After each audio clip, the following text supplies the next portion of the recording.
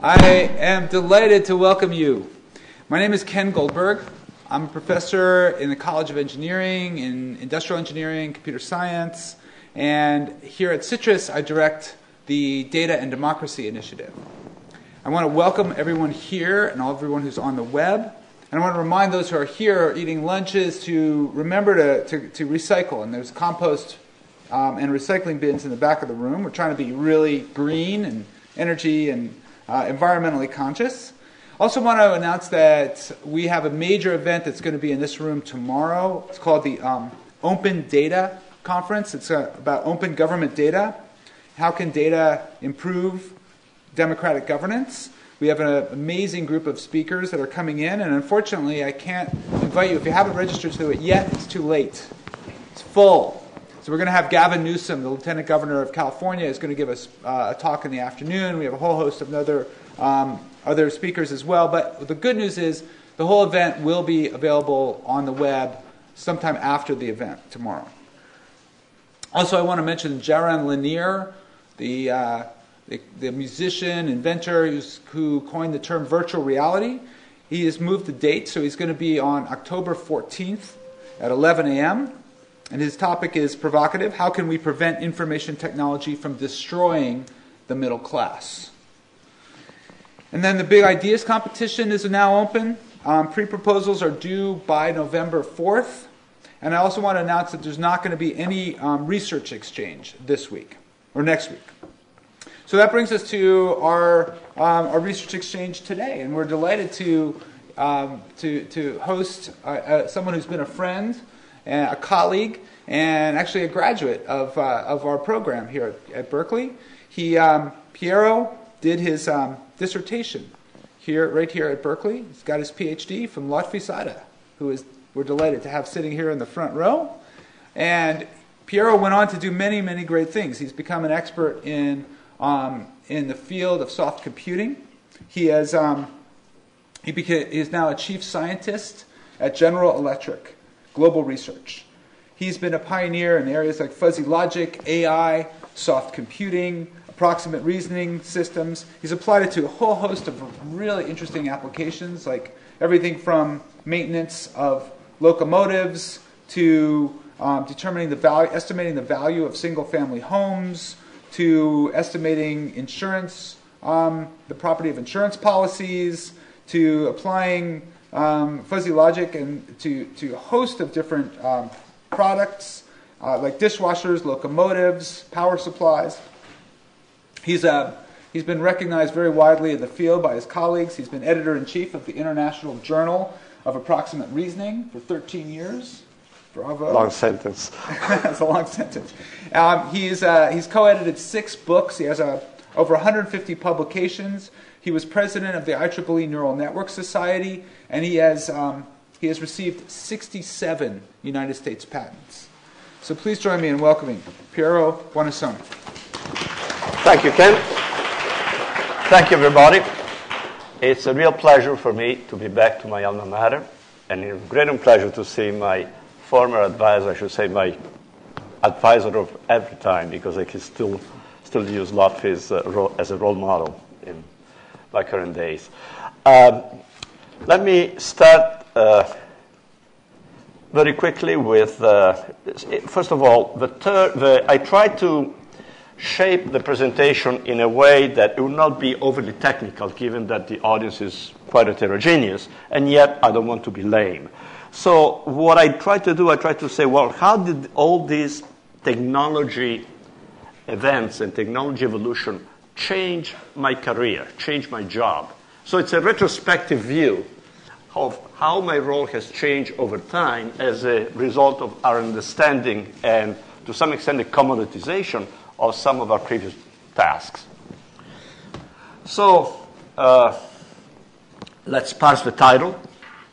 There is an aspect of industrial internet, which is a new term coined quite recently to sometimes referring to the third wave, the third type of revolution. I'll explain that in a moment. By data-driven analytics, I'm focusing mostly on machine learning and computational intelligence-driven technologies to model physical systems, behavior, and trying to be, because it's lunch, I say there is a BC before the cloud analytics, which is pretty primitive. Then the cloud is, we don't have to talk about it, just the enabler. So now after the cloud, how AC, right? After the cloud, I should be annus domini, but I couldn't find the acronym there. How has that changed? How we're doing it? But more importantly, in which direction are we going? And in particular, I want to talk about crowdsourcing, how we've commoditized some of the model building at some simple level, but so we can get a larger scale. And model agnostic fusion means I want to have an ensemble of these crowdsourced models, treating them as black boxes. That's what agnostic means. And how can I leverage that? Given that I don't want to fight it, I want to harness the power of that. If I don't spend too much time talking, we'll get to see some of the experiments and some conclusion and where we're going with research trends. So that's the menu. Let's talk about the three waves. The first one is pretty old, the Industrial Revolution. It came with the steam engine, and it transformed transportation, urban centers, and communications. It sure left an impact on the way we're consuming resources, but we're trying to modify that a little bit. The second wave is the Internet revolution.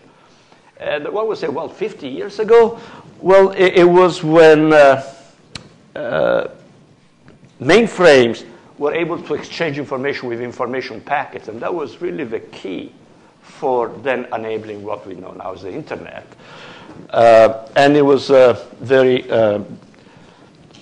horizontal structures as opposite to the hierarchical structure of the Industrial Revolution and distributed intelligence and e-commerce. So the industrial Internet is now when machines are talking to machines are talking to people. As a result, there is a hyperconnectivity. That Internet of Things is sort of the basis of that connectivity. And as a result, we also need to push intelligence at the edge, have brighter machines. We are collecting a large amount of data as a result. And we now need analytics that can scale up to that size of data. So that is the description of industrial Internet. I'm already preempted a slide further down that was the crux, the four pillars of industrial Internet. Another way to look at it is to see at Web 1.0, which is in the 2000s, was mostly with digital telecommunications. And it's interesting to see that there were companies like MCI who never adopted, and people probably by now have forgotten that MCI existed, right? Then in the mid-2000s, it was a consumer Internet, or Web 2.0, Internet 2.0. And it was basically, again, we had Amazon, Kindle, iTunes, prospering, and unfortunately, some of my favorites like Borders and Tower Records, right, disappeared because they stayed analog. So this is a disruptive change. And the third disruptive change is with 3.0, which is now in the industrial setting instead of a consumer setting. So it's another way of seeing what we mean by industrial Internet, right? It's exactly the same, but now we're doing with industrial assets. And this is pretty much what I've mentioned, the hyperconnectivity, intelligence at the edge, democratization of data, because now we're collecting a large number of data. We also did it before, and even before we didn't know what to do with that. Now we're trying to make progress in handling those volumes. But it's not just volume, it's at least the three V's. We'll get to that later on, which is volume, velocity, and variability. And there's a little commercial here and at the end, which is we are betting a lot of resources on this as a company, and we're trying to show the results. I'll focus on the data-driven analytics, and this is just an example.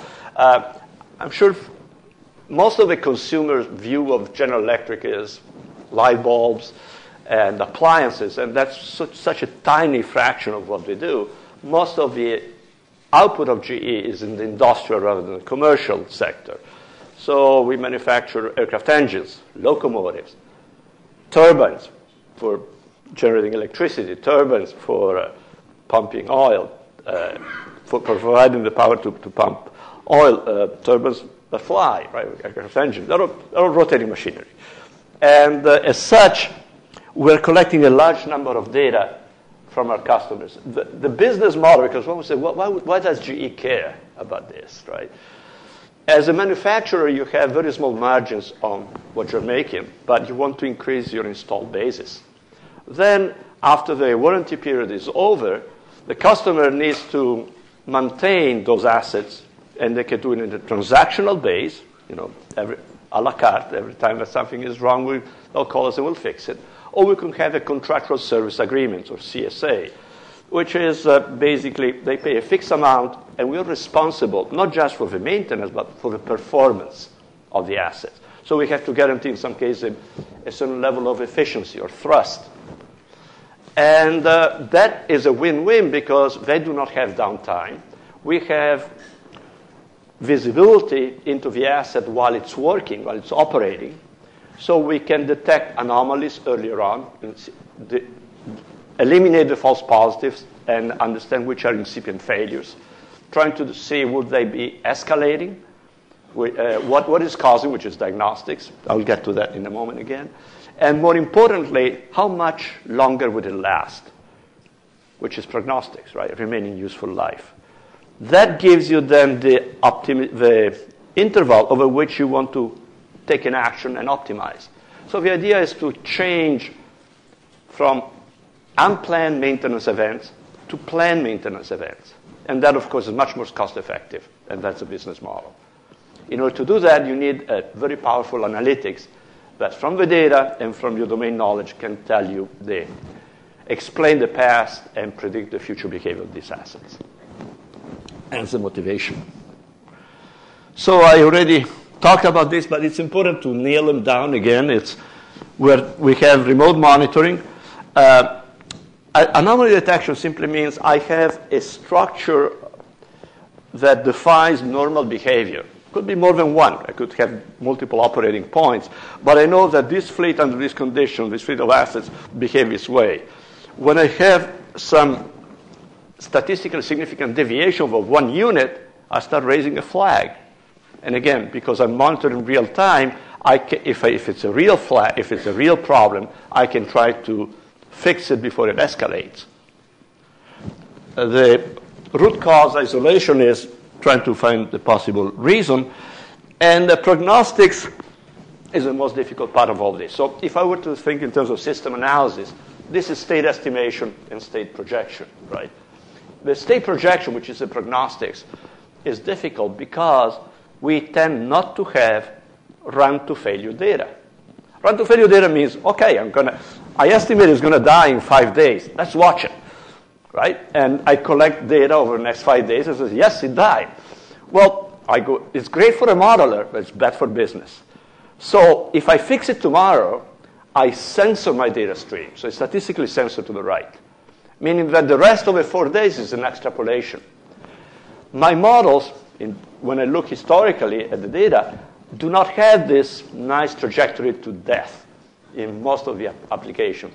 So I have large variances with my predictions. So for the prediction to be actionable, I cannot say this engine will last another 20 flights, plus or minus 15. It needs to be 20 flights plus or minus 2 to be useful.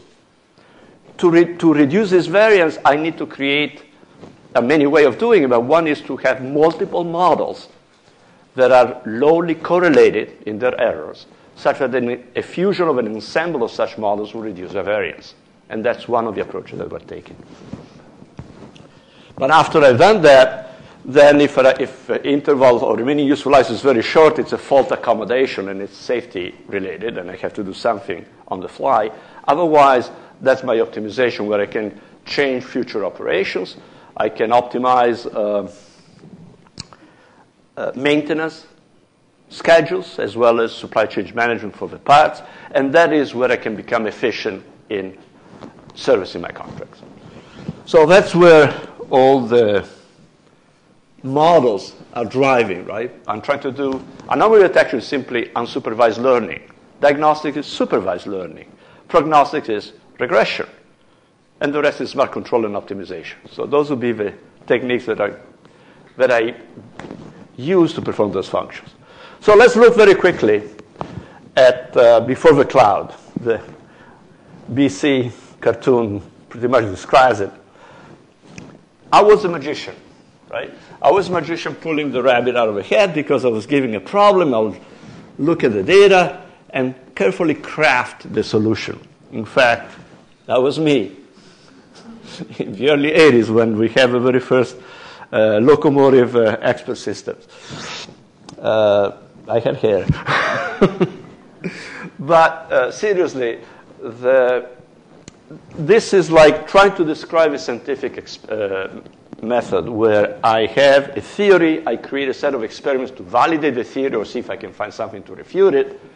Eventually, I'm satisfied with that. I try to encapsulate that theory with some axioms that I can then prove. Under some limited computational assumption, I embody that theory into a tool. But I can get a license to MATLAB neural network toolbox, right? And I really have backpropagation and everything else in it.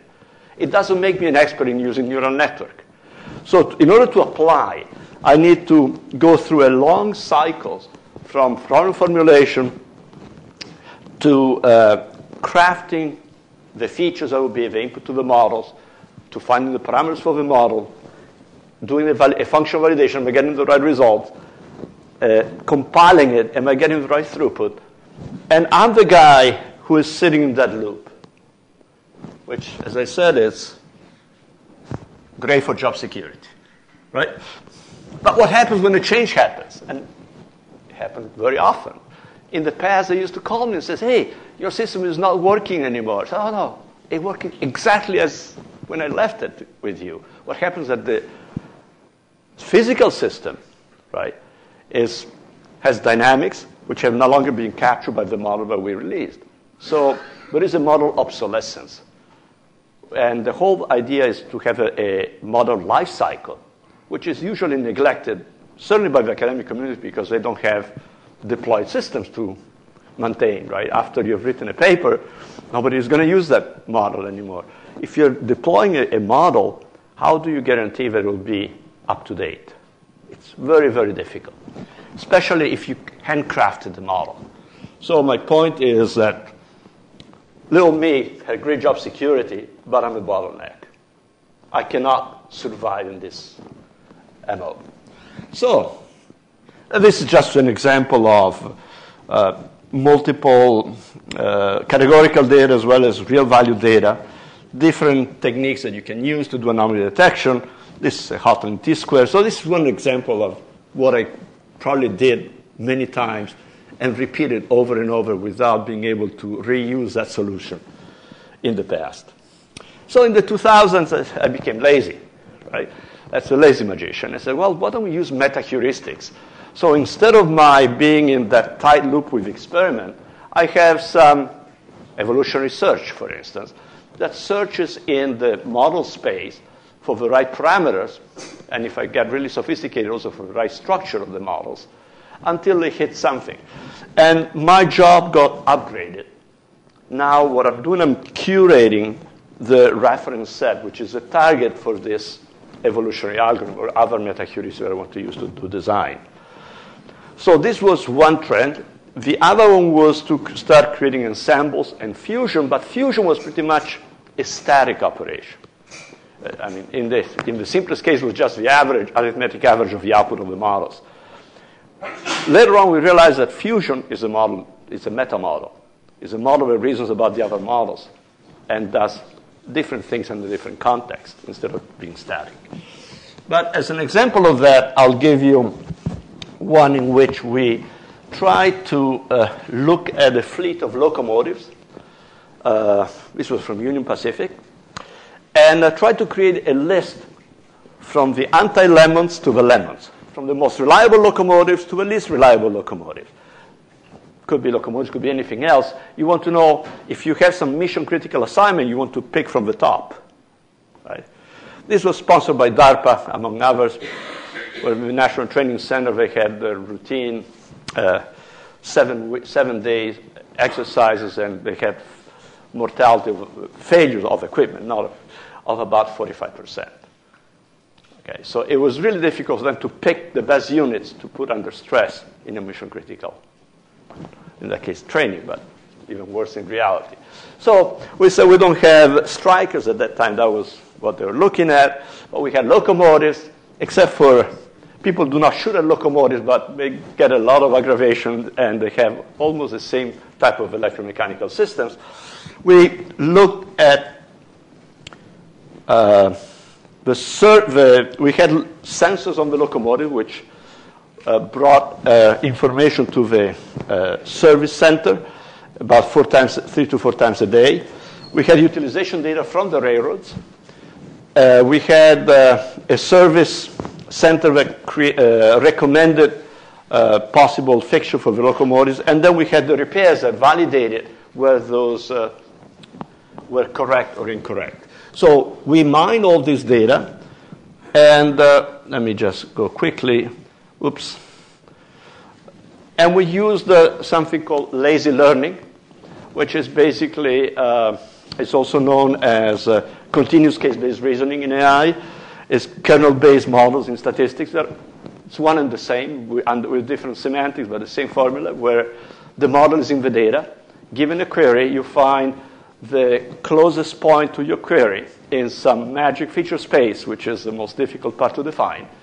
And then based on the output of those adjacent points, you come up with an interpolation or an extrapolation to come up with the answer to your query. Okay? And so the key, some of the key points was, I'm going to go into some technicalities just because I can't help it. Most of these are based on distances. And if you have a distance in your feature space, it implies you have a metric space. What if you don't? What if you can compute that distance? Right? Now what? Because I put the distance as an argument in the kernel. Well, I scratch my head and say, what is a kernel? A kernel is nothing else than an n+1 array relationship. If I were to project it along each of my n dimensions, I'll get something like that, a membership function or a distribution. Call it however you want it. It's basically what do I mean by relatively close to my query in that dimension. So now if I have dimensions that have to do with miles per hour, others have to do with number of serial repairs per year, instead of adding them up in their square and then take a square root, I look within the same units of each dimension to say, how close am I along this? And I'm transforming this problem from computing a distance to finding the satisfaction of intersection of constraints along each of the dimensions, which makes much more sense. So with having said that, I still need to find some parameters for A and B, which you can see A is the spread of the tolerance, if you wish, and B is how fast does the slope fall down. Plus I need some W's, which are basically how do I select these units, x1, x2, and x3. Let's think of the W's as being binary. So I do a feature subset selection. And how do I evaluate this? If you want to evaluate predictions, you have to go in the past, put a pose and say, okay, let's pretend that this is the present, and I evaluate my prediction, and then I see what happened. And I move a post, and I do another evaluation. I move a post, and do another evaluation. And these posts were 6 months apart. Okay? I'm trying to go quickly because there isn't too much time. But the idea was that, and we used evolutionary algorithm to basically come up with the best set of A's and B's for each of the dimensions. And the W's, being binary, would do the feature selection. So that was my chromosome. And using a wrapper approach, I basically evolved this over time and picked the best solution from the last population and found the prediction and then the classifier to say, well, is this in the top 20% or not? So that was the bar. Pick the best 20% of the fleet. Now, the problem was the fleet increased with size over time. So I really had two problems. One is if I pick 52, which were 20% of the first time, and I'm in saying 52, that is what random selection will do. That was my baseline, right? And using other type of heuristic, I was getting something better. While I get a very decent improvement, about 10 times better than random, using the meta-heuristics, the evolution. But this was looking at current without doing the forecast yet. When you do a forecast, it becomes more difficult. And so we still evolved. We kept the same 52, and then we seen 20% over time. And we found that it was still a much better result than using other approaches. Why am I showing you this? Because this is the next slide. The next slide says, look at this graph and look at this. This is the performance of the model, say, at the first post. This is after I update it and when I update it again. This is applying the model which was 6 months old without any update, and a year later, applying it again. You can see the deterioration of the model, obsolescence. So unless I have automated the process for generating the model, I cannot automate its refreshing. And if I achieve this automation, I can do this more frequently and keep the model alive over time with the same amount of effort. This is a lazy magician. But again, these were not huge data sizes. I mentioned this was in the mid-2000s. So now we have the cloud. It changed everything, right? So now, I'm going to skip a couple of things. We are leveraging it now to say, okay, I have hundreds of virtual machines, and I have hundreds of mini-me's in the cloud, each of which is running these experiments. What can I do, which is a low-hanging fruit? Well, we have a large number of legacy models. Legacy models where the parameters were frozen in time. And all of a sudden, this legacy model was generating very large number of false positives without any redeeming feature in terms of providing better coverage of true positives. So we were able to use differential evolution, among others, techniques to tune those parameters in the cloud, do massive design of experiment, in essence, to refresh them. Many of you are familiar with the AMP lab and MLBase. We had an internal project called iScale, which started 3 years ago, along the lines of MLBase, aimed at automating new model building. And I want to spend a few more time on the fusion, otherwise I will not talk. But this is basically what the cloud allows me to do, right? Replicate this over and over in each virtual machine, and I can try out this tuning of a legacy system I still have a job, because I'm defining the problem formulation, how I want to do it, which kind of trade-offs I want to have between false positive and false negatives, where I want to be on the ROC curve, for instance. And I still need to understand what to do with the models that I get. So keep this in mind. This is our own rendition of MLBase. Let me skip it. And now let's look at crowdsourcing.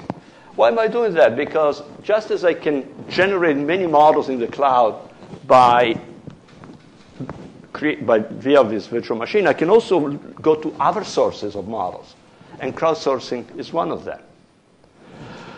So this is taken from Tom Malone. You're collecting, when the task is easily decomposable, you have multiple individuals working on these joint parts and no collaboration is needed, and you just collect all the results.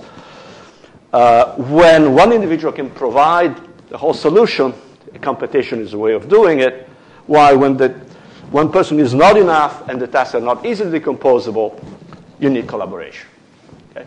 So what crowdsourcing, so this is a commercial for AMP, because I found a great vision 2 years ago, and I said, this is what I want to do. And I want to leverage what they're doing, but on top of that, I want to say, well, now that we have that as a basis, what else can we do? And I'll be talking about this lazy meta-learning, which is model-agnostic fusion, as the last part of my talk.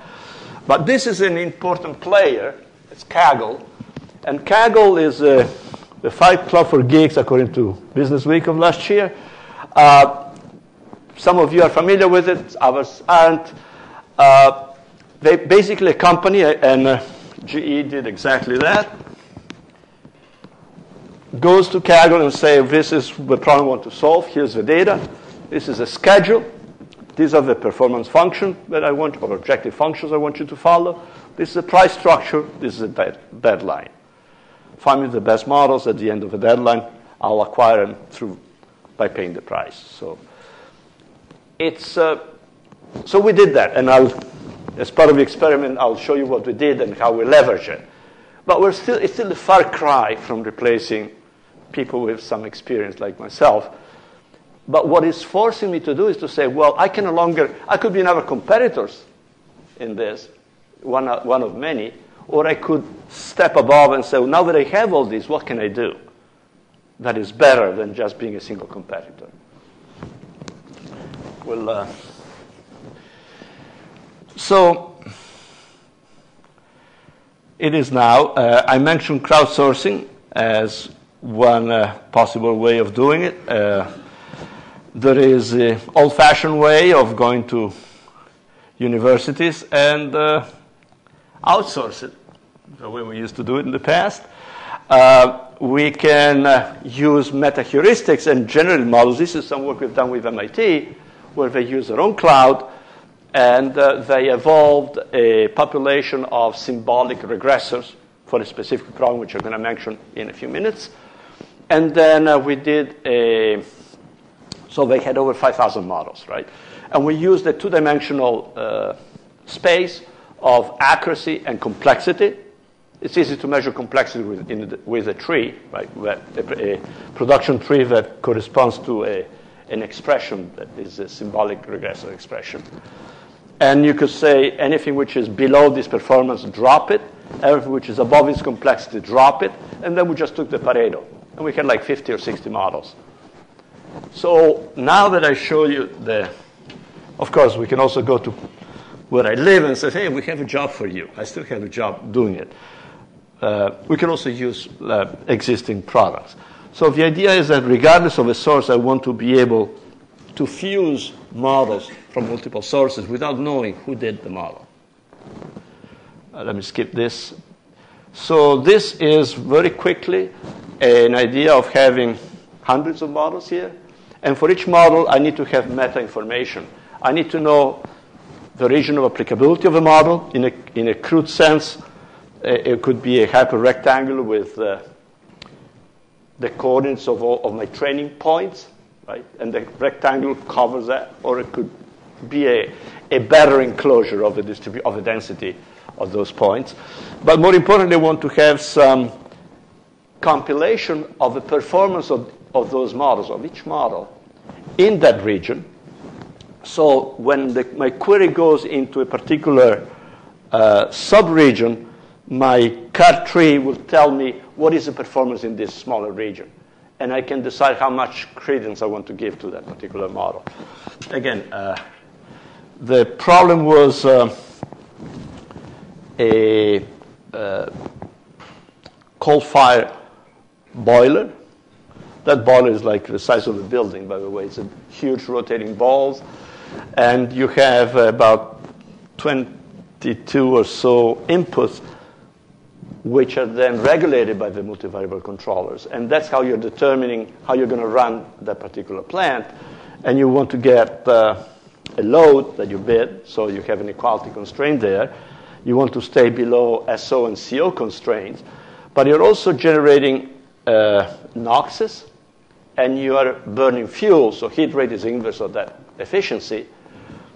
And you like to minimize NOxes and minimize heat rate, but the two are conflicting, because at high temperature you're better off with the efficiency, but you're terrible with the emissions.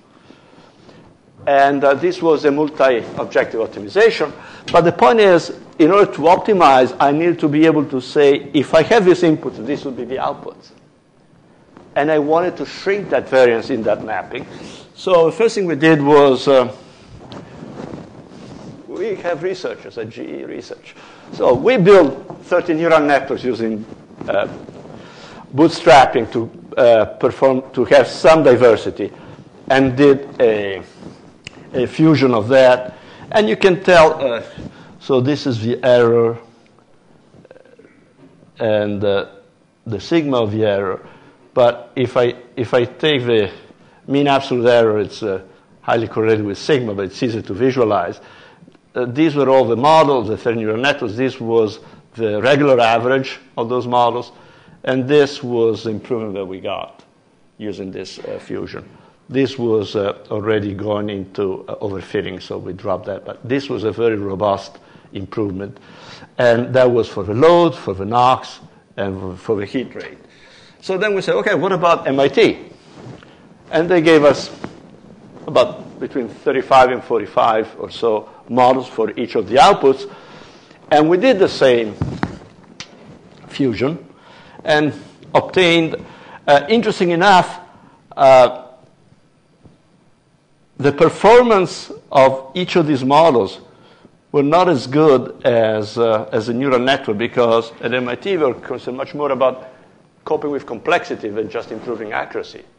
But yet, at the end, because it's much easier to inject diversity in a grammar, you can have, we used, for those of you who are technically inclined, it was an island approach. In different islands, we had different function sets. We actually used different grammars.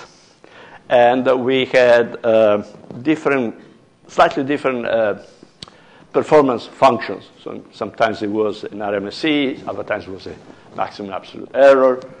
And we obtained a better diversity, which meant the fusion was actually 10% better than that of a neural network. And finally, when we put them all together, we really hit a jackpot. Okay? So this was an example of just evolving models in the cloud, trying to instill some diversity, which is still the challenge, but it's the key to have a successful fusion, and getting it out. This is, unlike the Netflix competition, which some of you still remember, that sort of started this idea of let's go and have people competing. But in the Netflix competition, people had access to each other's code. So there was no independence, right? I could just improve what Ken just submitted, and I'll get a little better result, but my model was not very difficult from what Ken's had. If we win, we'll share the prize, right? But here, everything was totally independent, which meant there was a less correlation of the errors of the 5 contestants. This is a picture of the first contestant. So in order to do a reasonable fusion, we needed to see how the models performed. Unfortunately, we didn't have access to the performance of a model in the training set. Because of the nature of a competition, the training set was obtained in real time and was posted. And as data were posted, the modelers would change the model until the final version, which says, okay, we're submitting this for validation. But for the final version, we didn't have the statistics on the entire training set. We only had it on the validation part, which was 2 weeks only. So we scratch our head and say, okay, let's take the first week to extract metadata on the models, to characterize the performance of the models. And then in the second half, we use that to drive the fusion. All I'm trying to show you here with green is that the fusion was better. If I can get to, well, I'll point it with my finger. The fusion was better in 5 out of 7 days than the best model of the day, which of course you don't know a priori which one it is. And this was a very scarce metadata training. And also considering that each of these models were already an ensemble of models. So there is hope that this is going to improve. I'm trying to get there. In conclusion, what have we seen? We've seen crowdsourcing, the power of the people, right? Augmented with collaboration tools. or some infrastructure as the one provided by Kaggle. Analytics is still the secret sauce because I'm not convinced that my job is going to go away. I'm trying to raise to the challenge and say, what can I do now that I have this new situation? I'm no longer doing what is at this level. I want to do one level up, which is why I say harnessing it is important. I must say, I got inspired by AMP in terms of looking at the intersection of these two components, and the third one is sort of infrastructure for doing all this with the system tools. I am convinced that we need to do a better job here. So model agnostic fusion means characterize the models as black boxes, and then in a manner similar to lazy learning, lazy meta-learning means for a given query, which subset of my model should I use to generate the answer? Okay. I'll leave you with this slide. That's two slides that say, where are we going from here? And I see scalability for data-driven model is a must. We talk about the 3 Vs. Human-machine interaction has changed a lot, so those are the 3 Vs. I'm not going to spend any time on that. This is very important, just as you have some statistical tools that can be used by non-statisticians to get descriptive statistics very simply. I should also have something like ML-Base or iScale that generates machine learning models for non-machine learning experts. Crowdsourcing is another example in which you can have a crowd playing a variety of roles, from the creation to the critic of the models. Visualization of the results. We're still the bottleneck when it comes to, if you look at Moore's law, everything else is evolving very, very fast except for us. So we're still stuck understanding and visualizing high-dimensional spaces, and even more so if it's hierarchical. So a lot of work has to be done. There was a great paper on extreme scale visual analytics. Temporal data is something that is very dear to us, and it's important because time series of assets while they're working is a critical case for us, and we need to spend more time. And if I were to skip, for decision-making and uncertainty is not the traditional decision-making under uncertainty, it's blink. Meaning, if I can allow a certain extra time and computer resources, how much better will my confidence be? Okay, I think it's vital. Fusion, I talk about model agnostic fusion, but we also have physics and data-driven models, same as structured and unstructured data. And this is key. If I want to do any fusion, I need to be able to inject diversity. And there are many, many ways of doing it. None of them is perfect. Model lifecycle is the last aspect because it has to do with keeping the model alive. And if I were to summarize it with one sentence, it's PHM, prognostics and health management, for models instead of assets. I want to do anomaly detection on my model. I want to do diagnostics. How much longer can I use this model, prognostics? How can I patch it, fault accommodation? How can I regenerate automatically, optimization? Okay?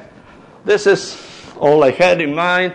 And as a commercial, I want to say, yes, we are hiring.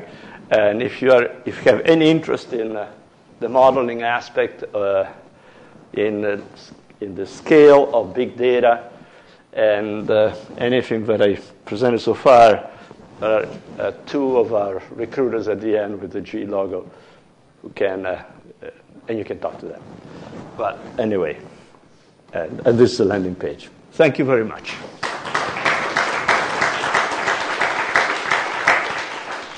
Ken, please. Thank you, Piero. This is great. Well, I'm curious about what are the opportunities for us at Berkeley who aren't going to be graduating and moving on? Are there opportunities for us to get involved in this industrial internet and some of the research here? I know that you're involved with the AMP Lab. I'm curious if there are what opportunities are there elsewhere for doing new research that you see? I believe the answer is yes, especially since some of the IP issues that I think are totally solved or completely solved between UC Berkeley and private companies. It would be delightful if we could talk more about it. We can find the opportunities, whether it's in technology transfer or another opportunity is to go and take the research that you've done, say the 6.1, and get some government funding for 6.2 or 6.3. So both avenues would be. Mike. On your conclusion slide, you had quite a list of topics to be addressed. I was wondering if you've have some ideas on prioritizing those and which are the ones that need the most work. Absolutely. If I were to, in my priority, I said, as an industry, this is number one. Because there's no point in creating models. Take the Kaggle example, okay? The only way to update those models is to contact the winners and say, could you rerun the models for me, right? This one is also important for a different reason, because I think we're going to have a proliferation and there'll be a commoditization of low-level analytics. And you can say, well, fine, so it's there. Well, better yet, how can I leverage it? And probably at the same level, I'll say this is number three. I'm taking one for granted. This has so many different flavors as to how we can better interact with this evolving system. And we are sort of a little bit handicapped, as I said. I mean, our cognitive functions are the one that were 50 years ago, right? We haven't doubled every year and a half. So, I mean, crowdsourcing, you can teach me about the role that crowdsourcing takes, but again, it's not just, it could be from generating information, such as labeling, right, to creating the models, to criticizing the models and make changes, or do post-processing. So much, but I'll pick those three areas as my priority. Good question. Yes, please. Maybe this is a question of scope and scale, not so much numbers, but taking the locomotive fleet example, and the observation, the modeling system and the modeling management and fusion systems you built on top of it. If you try and transition that to, say, the North American vehicle fleet, yeah. What issues come up in that sense? Even dropping back down to the actual units there, you have to somehow characterize or compensate for usage. Right. But however, if we can extrapolate, I think the truck industry would be such a simple analogy. Commercial trucks. Yeah. I mean, you also have because you have a little more information about their transit, the load that they carried, and so on. To some extent, all that experiment was taking the cross product of operation and service, right? Because if a unit was not operated, obviously it had a great service record. There wasn't any load put on it, right? Or the opposite is true. If a unit was overloaded, it might show. So we generated at that time about 60 or 70 possible features. So within the model development, feature engineering is probably the key phrase that says, how can I take this data and transform it into inputs for my model? Those would be the features. I can come up with a lot of features. Some of them would be redundant. Some of them would be extremely valuable. And I may have some domain knowledge, but it's not enough for me to discriminate. I want automation for that. I need automation for that, and I need cloud scale automation for that. Sometimes in database they call it extract, load, and transform, ELT. But that's sort of a very crude way of thinking of feature engineering. It's an analogy. But I want that kind of automation for taking large data sets and coming up with the best features. Remember, I want a small number of features because the higher the number of inputs, the more the higher the complexity of my model, the more I'm risking overfitting the model, and so on. So information theory gives us a lot of guidance for that. But and in the past, we did it manually on a smaller scale. I'm saying there's plenty of research space for improving that situation.